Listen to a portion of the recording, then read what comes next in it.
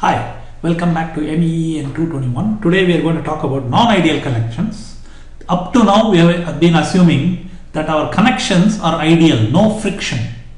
But in reality what happens is every kind of connector, if it allows some motion, say welded connections, there is no motion, so there is no question of friction, right? But every other kind of connection which has motion will have friction. We are going to consider only one kind of connector which has friction for this particular class, which is sliding. Basically, when two things slide past each other, I have a sliding joint, and we are going to look at what happens due to friction in this sliding joint. Now, you might have seen this thing in your physics class, and probably it is kind of confusing to you. So, we are going to do it in a very systematic way and figure out how to do all these kinds of things. Okay, but before we start, as usual, please get a pen, paper, calculator, ruler, so that you can draw and calculate with me.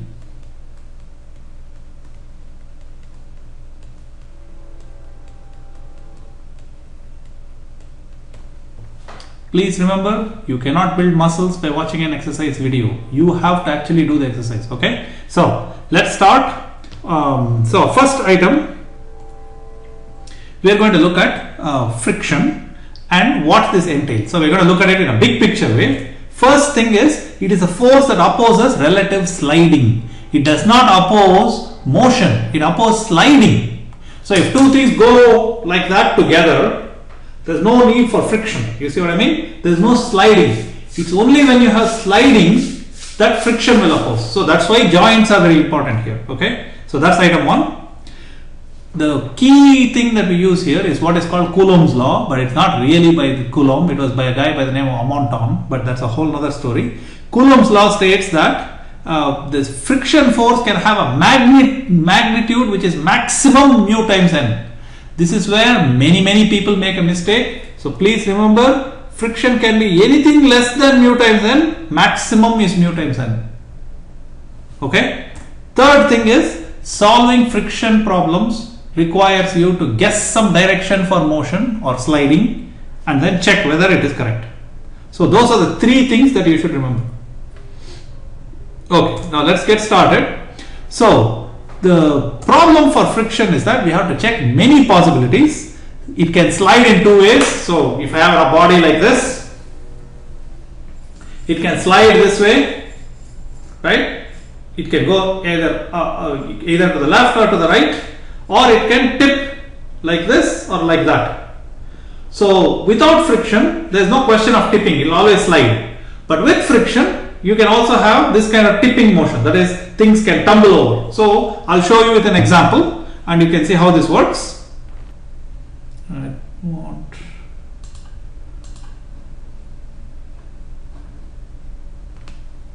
Yeah, there you go. Hi, this is a quick demo of what happens when a body slides or slips or tips over. So, depending upon what the friction conditions are and so on, different bodies can either slide or slip or tip over. So, I'll show you one example. Here is an object which is resting on this wooden board, and what I'm going to do is I'm going to tilt it, and then we'll see whether it's likely to slide or slip. So what I want you to do is make a guess. What do you think is going to happen? So let's see what happens. Okay, so I'm going to tilt it. So there, I'm beginning to tilt it. You see, at some point it will either slide or slip. Let's see what happens. Can you see? It toppled over in this condition. It did not slide at all. It was exactly the same way. I'll show you once more because I want to make sure you understand. There, it toppled over. Now let's see, I put it this way. And I'm going to tilt it.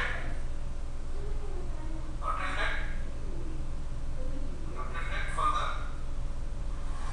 There, you can see that it did not topple over, it slid. So basically you can see that there are two kinds of possibilities and it depends upon the geometry of the body. It can either slide or it can topple. Okay, so this is what we have to worry about.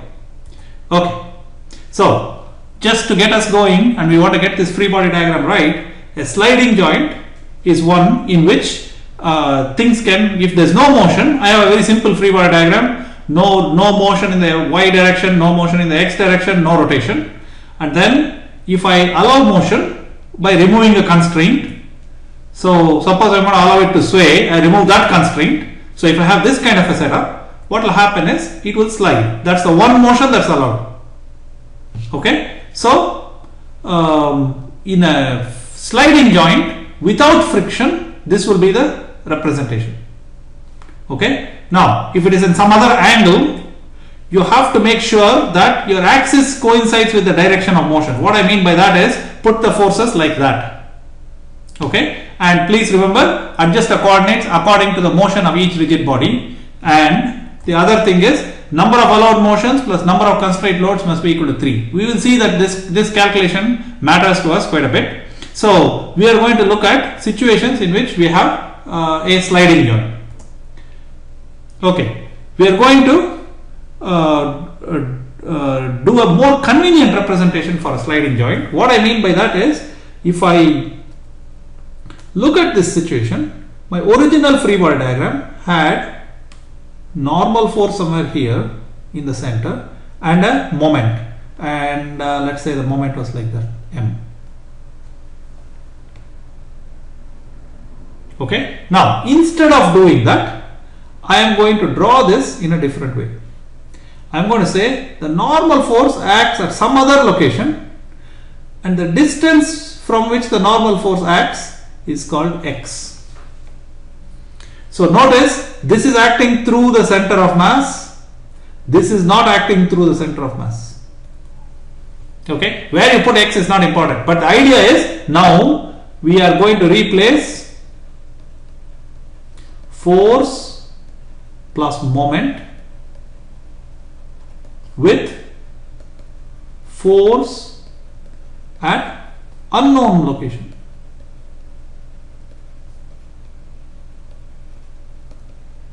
So in fact, the moment generated by this force, m will be equal to, if this total distance is L, m will be equal to n times L minus x. So the moment generated is related to the unknown distance x. So either I can do this or this. We will find this to be more convenient. So what it is that for sliding joints, we will always draw a free body diagram that looks like this. The normal force is off center. So and the location of the normal force from some location in the body is x. So we will choose it in different ways, but that's the basic idea. Okay, so we have a more convenient representation. This is what we are going to use. We will not use this. Okay. Now we talked about sliding versus tipping over. Let's look at a particular example.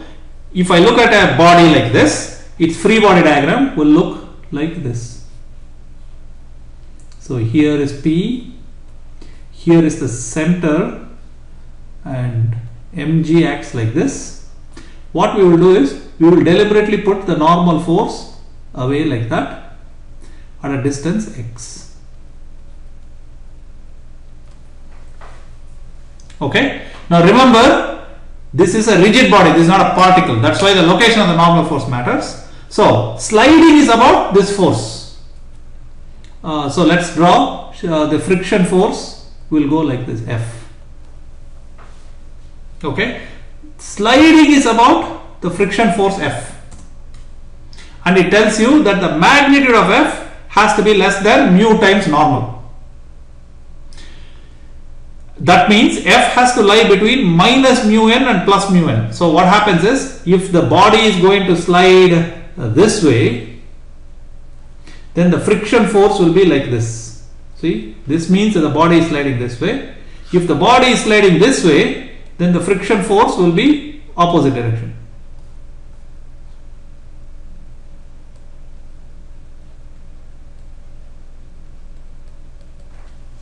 See what I mean? And we obtain the friction force by equilibrium conditions, P minus F equal to 0.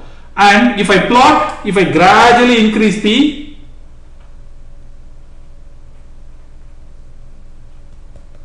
so if I gradually increase P, what will happen is F will start increasing. It will go like that.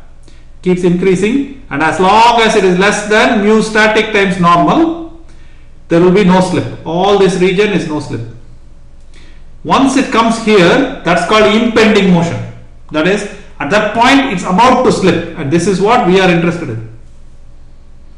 Once it slips, the friction force becomes constant. Its magnitude is mu kinetic times m. The direction of the friction force depends upon which way we slip, and the way we do that is by choosing the sign.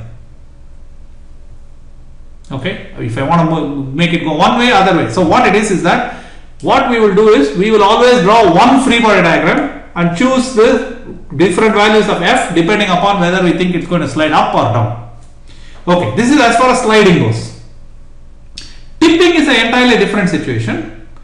Tipping is about this value x, and it is about moment equilibrium. See, this one was about force equilibrium, right? Tipping is about moment equilibrium. So now I have 0 less than x less than L. We will look at this problem in more detail, so don't worry about it. Basically what will happen is, if I go on increasing P, the location at which the normal force acts will go on shifting towards the corner. When the location becomes equal to the corner, that is x becomes equal to 0, location of normal has reached corner. Then it will tip. So until then it will not tip, beyond that it will tip. So for friction, sliding, this is the condition. For tipping, this is the condition.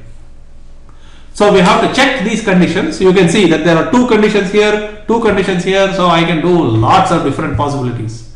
Okay, so we have to be clever about how we do it. Idea is the following.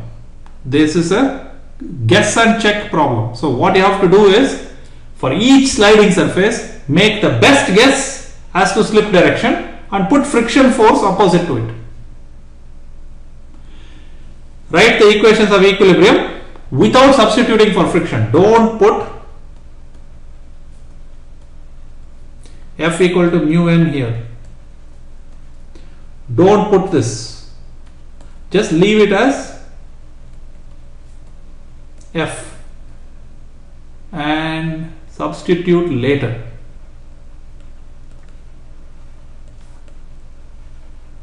This is a very important point for solving. Okay, don't put the friction force equal to mu n automatically. Wait for it later. Okay, then count the number of unknowns and equations. Assuming friction force is an unknown. Friction is unknown. Okay, so that's one of the things you have to count.